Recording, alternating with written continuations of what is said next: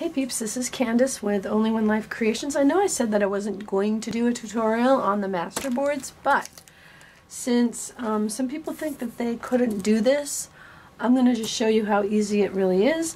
I've gathered my supplies. I'm going to do 2 sheets at once so that I can have some extras, some extra to do things with. So I've got some of this Dina Wakley acrylic paint in different colors. I'm using you probably can't see, so I'm just going to bring these over. These are colors in what we call the cool colors, and so those are what I'm going to be using. I've got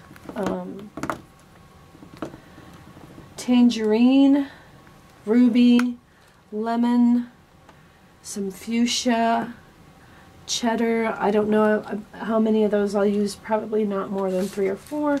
And then when you come in to do things that you want to pop, then you use the colors that are the opposite. Like, you know that green and red are opposite and yellow and purple are opposite. So we use very little of this, if at all. And then also I'm using the green and purple in the opposites to stamp on top, and these oxide inks, because they're like chalk inks, they'll sit on top and won't mix in. And then maybe some abandoned coral as well. And then I've got some stencils, and this is the Graphic 45 Nature's Sketchbook 2 set, and then some Tim Holtz, just some different mixed media sets that I might use a couple of those. So I'm just going to keep those right nearby. And then I'm going to fast forward this so that you don't have to watch everything, but I have a 2-inch brayer, and that's what you start with. You start with a 2-inch brayer. So here I am. I'm putting little dots of paint, and unfortunately you can't see that. And then I'm just putting it, rubbing the brayer through it so the entire brayer gets wet with the paint. And then I'm doing vertical and horizontal, and I started with my lightest color. So I'm starting with the yellow. Now, I was having trouble with the brayer. It wouldn't turn, and I had to stop and kind of open it up because the sides were rubbing against the metal on the other side. So it wasn't turning very well, but I'm going to move on to the next color here, which is the orange.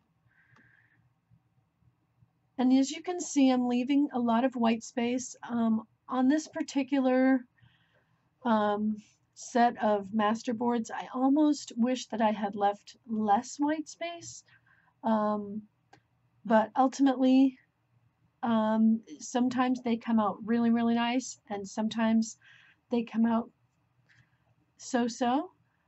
They're all still usable. Now I'm moving on to the blushing, and these are all the Dina Wakley paints, and these actually work very well for this technique.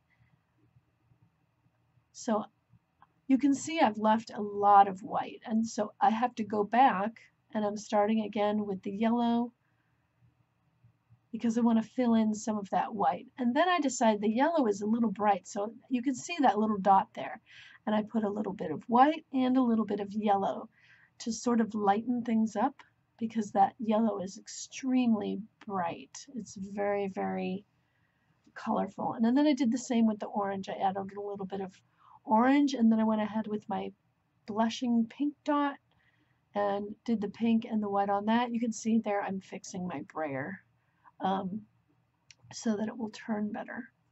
So when you put the paint on, you want a really thin coat, and you want to have a very light hand. You can see on the bottom left there that there's a pretty dark orange streak, and hopefully that'll get covered up, but that's because I was pressing down too hard on the paper.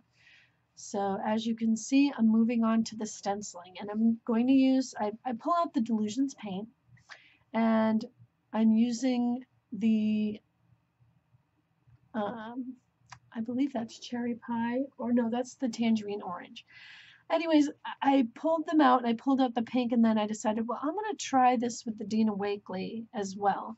And unfortunately, again, you can't see me putting my blending tool in there and wiping it, but up in the right-hand corner, you'll see that you want to really just rub a tiny dot of that into the blending tool.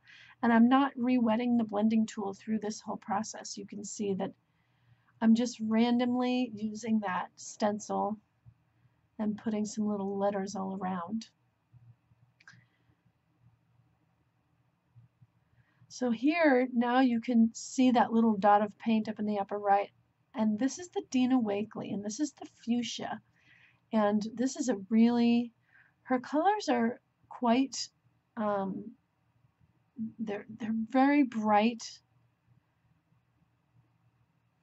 There's a lot of pigment in her paints. And again, I'm trying to be as random as possible, including going off the edge of the paper so it looks natural. And then I'm pulling out the Ledger Script set from Tim Holtz, and I'm using the Abandoned Coral. And I'm just doing that. You can probably hardly see it, but I'm doing it on the lightest areas, like the yellow and some of the really light areas where it will show up well. And then I pulled out that other set there, and I tried it with some black, and I decided right away that I didn't like it.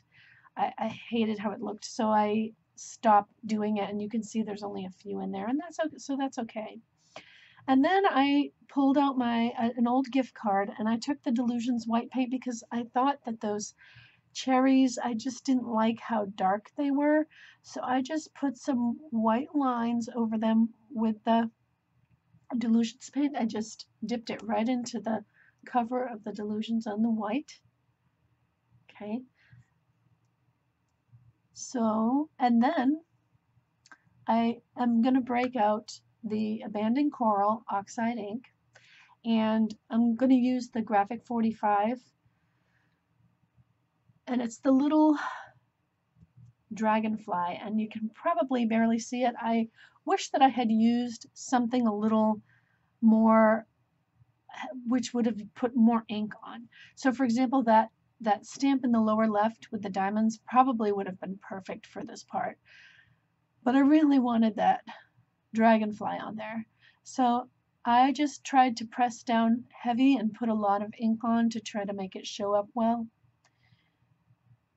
This didn't turn out to be my favorite masterboard that I've done, but this whole process doing 2 full masterboards took about a half an hour. Of course, you know, gathering the product probably took 5 minutes.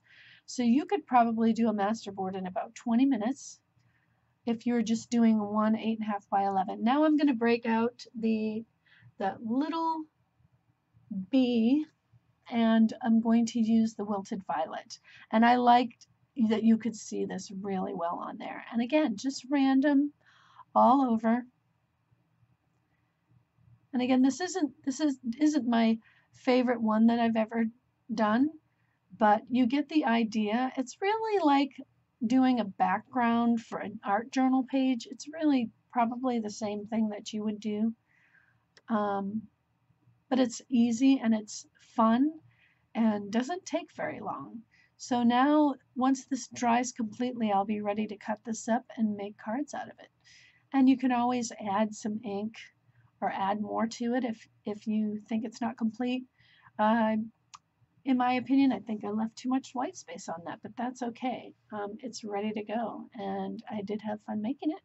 So thanks for watching. Like and subscribe, and leave a comment. Thanks for watching.